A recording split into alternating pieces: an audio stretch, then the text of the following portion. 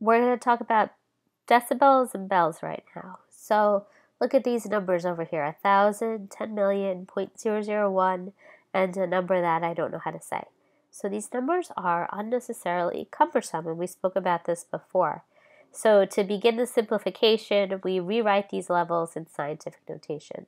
So 1,000 becomes 10 to the third, 10 million becomes 10 to the seventh, 0.001, 10 to the negative 3, and that other number is now 10 to the negative seventh.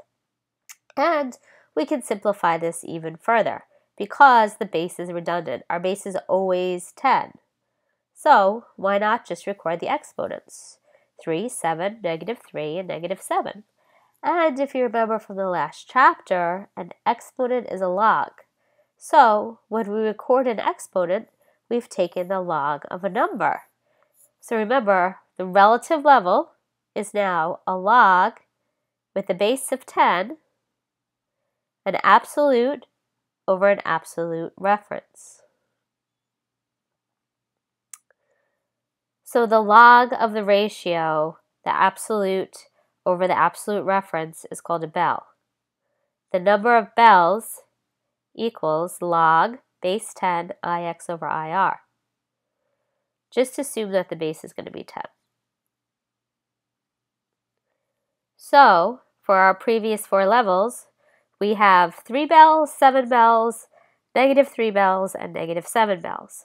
If it's positive, the absolute is greater than the reference. If it's negative, the absolute is less than the reference.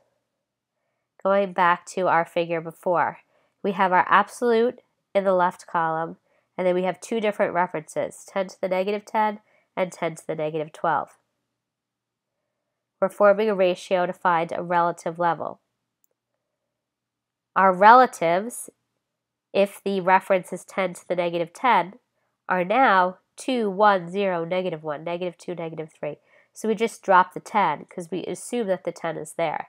The 10 is the reference, like the base. The 10 is always the base. When we change the reference to 10 to the negative 12, notice our relative values change. So they now become 4, 3, 2, 1, and negative 1. Okay, so here's what I just spoke about.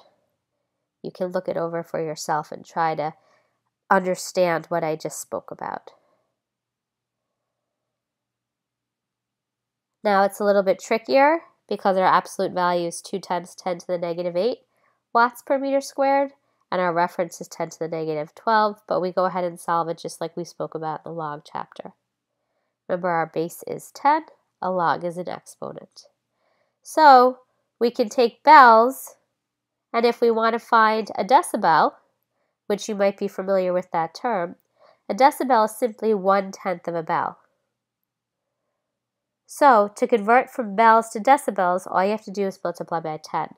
So 4.3 bels is the same as saying 43 decibels. All these transformations that we've been talking about in the last few videos, they're just supposed to simplify things for our clients and our patients so that they don't have to deal with these big cumbersome numbers that have no meaning to them.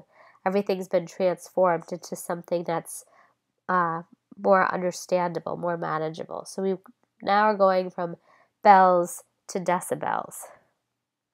So the number of bels, that original formula, is log, the exponent base, an absolute over a reference. The number of decibels is simply taking 10 times that exponent with a base of 10, absolute over a reference. And then there are a bunch of sample problems if you had the base, a reference base of 10 to the negative 12 watts. So why don't you go ahead and try to solve those on your own.